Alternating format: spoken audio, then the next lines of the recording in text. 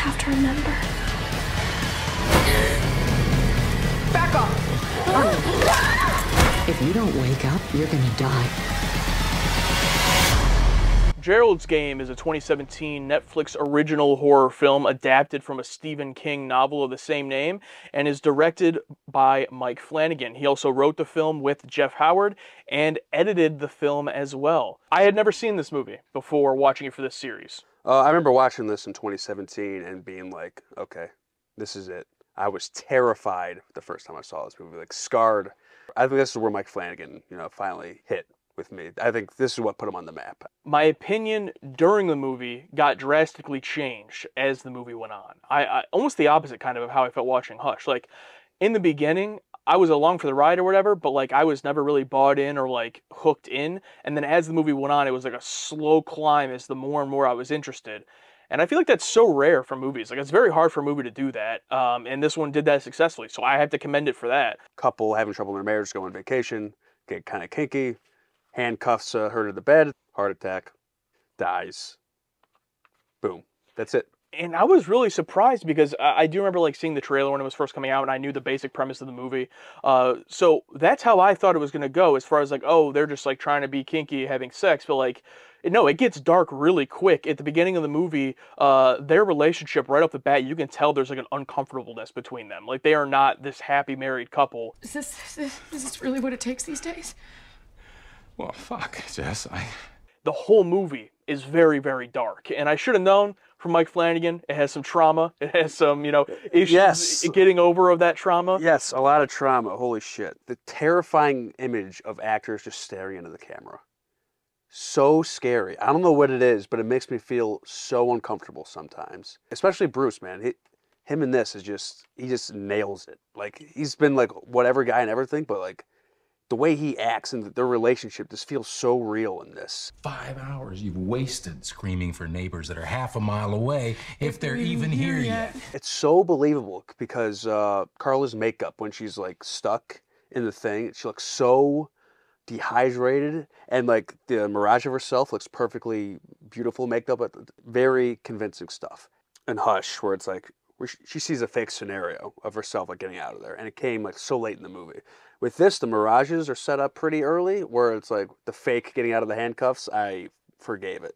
Like, I could tell this movie was a book. You know what I mean? It's one of those, you know what I mean? Where it's like, a lot of times with adaptations, it's hard to change the language because certain language works in books and there's language that works in movies and they don't always work in one another. And I don't know if this is just me, but like, I can tell a lot of the times when there's an adaptation of like, I could be reading this off the page of the book. You know what I mean? Like, I could tell this is book language, like the very descriptive, like metaphorical, like way that they speak. And it's like, okay, no one talks like this in real life. You married an older man. Your father was a lawyer. Gerald was a lawyer. Your father minimized you, objectified you. Let's not forget my burgeoning drinking problem. I think it's just a wonderful human story and very tragic. On the surface level, it's like, oh, she's handcuffed to a bed. How she's gonna get out? And then like so many horrible things are revealed through flashbacks and dialogue, and it's one of those that sits with you for a bit. I watched it the first time. I haven't rewatched it since, probably because of how heavy it is and also some scary elements and scary images.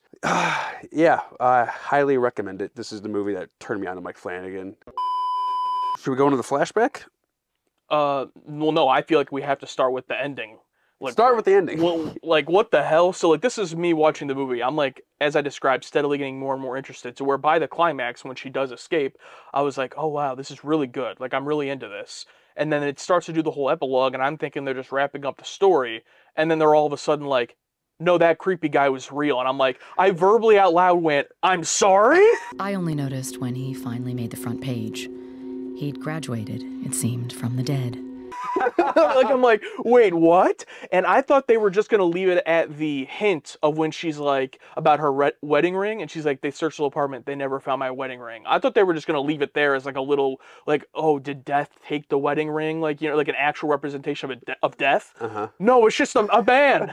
No, yeah, that whole thing was real, because, yeah, the whole thing's really good with, gaslighting and, like, is she actually seeing this? Because it does it pretty well, where, like, Bruce Green with like fake comes alive. Oh, I thought it was just a neat little twist where it's like, oh no, that thing was real, but you actually needed to get out of there. The metaphor for me worked so well of him being this visualization of death, and then her giving the wedding ring to be able to move on, you know. Yeah. And then it's just a real guy. Like, it was just so shocked by it. Maybe because it works for the ending, she's able to like kind of like not forgive, but like look it in the face that she was never able to do with her dad or her husband, and be like, you know, touch him and be like, okay, you know, and move on from it. And don't get me wrong, I like it. I like that it took that turn because I just did not expect it at all, and it was crazy. And it did make me want to instantly rewatch, which I haven't, and I don't know if I will, but it did make me feel that in the moment of one of those, you know, credits hit, and you're like, oh, I want to watch this again now. Yeah. But instead, I just spent an hour on Reddit looking at it. So yeah, the other big thing to talk about, spoiler-wise, is that the whole story with the father, Henry Thomas. When you were a little girl, you used to sit on my lap. You'd point up at the stars and you'd ask me how far away each one was. Possibly the best gaslighting scene I've ever seen happens. I mean, if it's ever going to come out, then it's better for both of us that it happened now. So uncomfortable.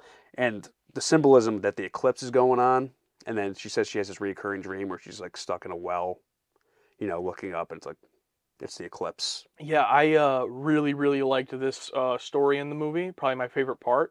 And Henry Thomas just does such a great job playing this creepy dad. Oh, yeah. He's great. Great actor. One of the most manipulating scenes I've ever seen. So hard to watch, dude. Like, painful to watch. It's like, oh my God. This is like masterclass manipulation where it's like so uncomfortable. You got to give credit to the actress playing young Jesse in that, the whole movie, but in that scene in particular, with the subtle crying and just the overall just being destroyed by this event, and being terrified of her mother because of the one scene they set up. She picks fights with her brother. She rolls her eyes at me incessantly. She's 12. Yeah, smiles and sweetness for daddy. You know it's good writing when there only needs to be one scene. Like, there's one scene with Kate Siegel as her mother where she's, like, mad at the daughter, and you instantly know what that relationship is. Like, you instantly get it. Something's off, yeah. Something's wrong there, yeah. And then later on, when she doesn't want to tell the mom, you buy it. Like, you understand why because you saw that earlier scene. You want to talk about the actual getting out of the handcuffs? Yeah. Oh, God. That... Oh, just hand mutilation. I don't like, why? It's like, ugh, so terrible. I had to look away. I'll be honest. Like, oh yeah, me too. Yeah, I couldn't do it. And then like I look back and I just see the hand being torn apart. I'm like, nope, sorry, I can't do it. Yeah, I love this movie. Go see it, please. Still on Netflix. Yeah, it's Thank still God. on there. Yeah. If you notice, we have Haunting of Hill House and Dr. Sleep up here because Gerald's game is not on physical release. Yeah. As far as we know, so. Yeah, interesting. Or Hush. Yeah. Yeah. Yeah, it's really random. I mean, Netflix still to this day does like not release anything. It's just random. Like the fact that they made Hill House on Blu-ray, I was like, oh, I was surprised. Oh, they did. Oh, wow. Yeah, it's right there. Oh, fucking.